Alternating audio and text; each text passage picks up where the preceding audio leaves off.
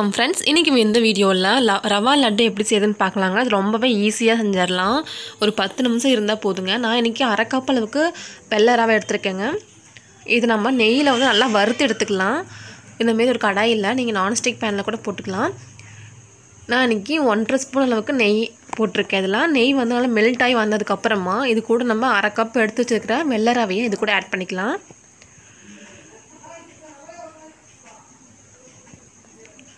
நல்லா வந்து மீடியம் ஃப்ளேமில் வச்சு நல்லா வந்து இந்த மாதிரி நெய்யிலே வறுத்து எடுத்துக்கோங்க.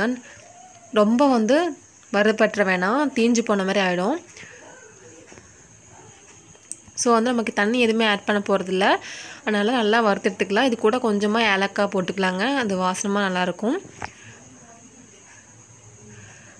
அந்த வாசனை வர அளவுக்கு வறுத்ததுக்கப்புறமா நான் வந்து 1/4 கப் அளவுக்கு சர்க்கரை எடுத்துருக்கேங்க. சர்க்கரை வந்து நீங்கள் மிக்சியில் போட்டு பவுட்ரு பண்ணி ஆட் பண்ணிக்கலாங்க, இல்லைன்னா அப்படியே கூட ஆட் பண்ணிக்கலாம். அரை கப் ரவைக்கு 1/4 கப் அளவுக்கு சர்க்கரை கரெக்டாக இருந்துச்சு. இப்போ எல்லாமே நல்லா வந்து மிக்ஸ் ஆகிட்டோம். இப்போது சைடு கேப்பில் நம்ம பாதாம், பிஸ்தா இதெல்லாம் வந்து நல்லா நெய்யில் வறுத்து எடுத்துக்கலாங்க. இதெல்லாம் வந்து நல்லா சின்ன சின்னதாக உடச்சிக்கோங்க. அப்போ தான் வந்து நம்மளுக்கு உருண்டை பிடிக்கும் போது நம்மளுக்கு கொஞ்சம் ஈஸியாக இருக்கும். இப்போ நெய்யில் வறுத்தாச்சுங்க.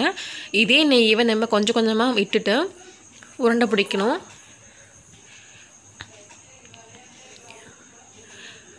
நம்ம 2 மெத்தடாக நமக்கு உருண்டை பிடிக்கலாம். நெய் யூஸ் பண்ணியுமே நம்ம உருண்டை பிடிக்கிறது, இல்லைன்னா பால் யூஸ் பண்ணி உருண்டை பிடிக்கலாங்க.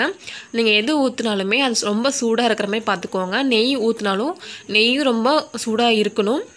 இந்த நம்ம செஞ்சு வச்சுக்கிற இந்த ரவையும் சூடாக இருக்குங்கன்னா கையை பொறுக்கிற அளவுக்கு சூடாக இருக்கும்போதே நமக்கு உருண்டை பிடிக்க பண்ணிங்கன்னா நல்லா ஈஸியாக வரும்.